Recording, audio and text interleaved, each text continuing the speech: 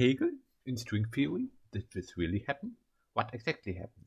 Okay, here is what happened. So we had Hegelian dialectics in 19th century German idealist philosophy, and then sometime in the 20th century some category theorists decided to mathematically formalize the Hegelian dialectics in a precise way. And then what happened next is that this categorical formulation of Hegelian dialectics was applied to open problems in string theory. Now, who did this? Who is responsible for this? So, of course, Hegel is responsible for this because he invented the dialectics. But the main culprit who is to blame for this is William Labère, who is a mathematician who specializes in category theory, who decided to give a precise mathematical formulation of Hegel's logic of science and formalize it with category theory. And the next person who is responsible for this application of Hegelian dialectic to string theory is the string theorist Urs Schreiber. So Urs Schreiber is a physicist specializing in string theory, and he used the mathematics which Labère developed based on Hegel's dialectic to solve open problems in string theory. Now, where's the evidence? You don't believe me. I can see that you don't believe me. Okay, well, let's first start with the easiest part. So Exhibit 1, Hegel's Science of Logic. And here we have irrefutable evidence that Hegel did indeed invent the dialectics, because he just talks about it all the time in here. This is Exhibit 1, Hegel's Science of Logic. Exhibit 2, Labère's paper, Categories of Space and Quantity, where Labère is talking a lot about category theory, but for some reason Hegel's Science of Logic appears in here. So you see this red arrow right here, it's pointing right to the spot on the first page of this paper from Labère, where Hegel is mentioned. So Hegel is explicitly mentioned, and this paper, if you just read through it, you can see that it has an obvious agenda to connect mathematics and philosophy together. And William Labère asserts that that category theory can be very useful for philosophers to render their arguments mathematically precise. There's just a very obvious agenda to connect Hegelian dialectics with category theory. So that's Exhibit 2. Exhibit 3, Labère's paper, Unity and Identity of Opposites in Calculus and Physics. Again, we have here a paper by Labère where he's mostly talking about category theory, and he's talking about how to apply category theory to physics. And again, on the first page, we instantly see here the name of Hegel. So we see that Labère is trying to pull Hegelian philosophy over and apply it to physical problems. Exhibit 4, Labère's paper, Axiomatic Cohesion, where Labère introduces the notion of cohesive toposes, which we will see in a moment in the string theory papers. And the definition is heavily inspired by the Hegelian dialectics. And now finally we come to Exhibit 5, the real thing where it happened, Schreiber's differential cohomology in a cohesive infinity one topos. This is the paper which deals with some problems in string theory and tries to give a new mathematical approach to string theory, and it uses Hegelian dialectics, and it uses the cohesive toposes which Labère invented, which are inspired by Hegelian dialectics. So it talks here already in the title about cohesive infinity toposes, and like these cohesive toposes are inspired by Hegel. So okay, so we see here direct proof that Hegel was meddling around with string theory. So what are the consequences? The first consequence is we now have a string theory paper that is over 1,000 pages long, because it's a very long and complicated paper that Schreiber wrote there. Second consequence, we have a string theory paper where Hegel gets cited in the bibliography. So we can here I just cut out a short part of the bibliography of the paper, and we can see people like Witten, Brains in Quantization. We see Hawking's a group approach to quantization, and then suddenly there's just Hegel Science of Logic in there. So we now have a string theory paper which is citing Hegel and which is like using Hegelian metaphysics.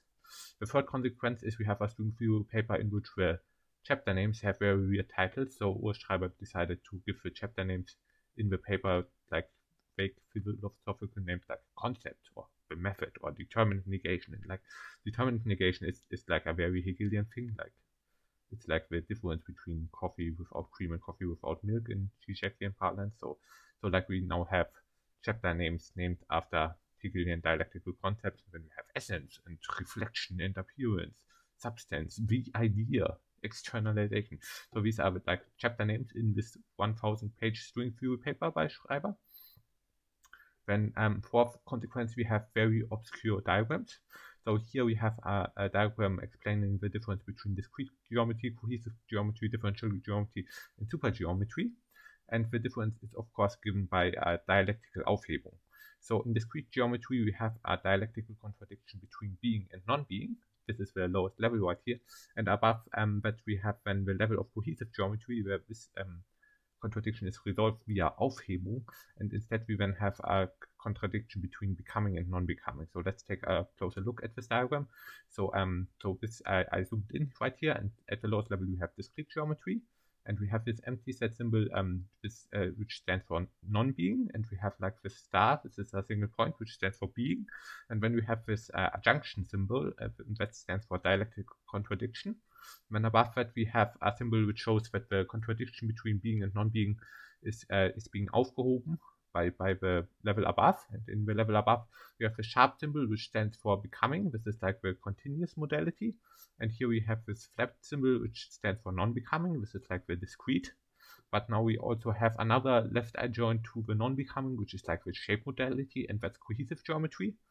And like the contradictions of cohesive geometry between becoming and non-becoming, we can also do Aufhebung to those, and when we get the infinitesimal modality, the Ital modality, and the reduced modality, which is differential geometry, and when we can also resolve the contradictions of this level, and when we get to supergeometry with rheonomic modality, bosonic modality, and fermionic modality, finally we can do an Aufhebung of all the contradictions and achieve this level of identity where it's self-adjoint, where like the contradictions have all disappeared in absolute knowledge, and it's just reflection and appearance and the absolute, and so. So that's this diagram. We get another even more interesting diagram where Schreiber explains how his model of string theory is built up in various steps. So let's look at that. So at the lowest level we have logical substance type theory. When we formulate the first law of thought, which is A equals A, so like Ayn Rand would be very proud of this. And when we have homotopy type theory, and when you do internal self-reflection in a universe to get homotopy topos theory, when we resolve the initial opposition between being and non-being to get cohesive homotopy theory, when we resolve the contradictions between continuous and discrete, like between becoming and non-becoming, to get elastic homotopy theory, when we resolve the contradictions between finite and infinitesimal, so that's like the level of this Ital reduced and infinitesimal stuff, to get solid homotopy theory, when we have a faithful model to embed it in higher supergeometry, and when we represent rheonomy and form a universal cover, get Lorentzian supergeometry, and finally we unravel the bouquet of whitehead towers to get 11-dimensional supergravity with M2, M5 branes, and that's the string theory we love. We always want to have string theory in 11 dimensions with supergravity. That's what we want. Yeah.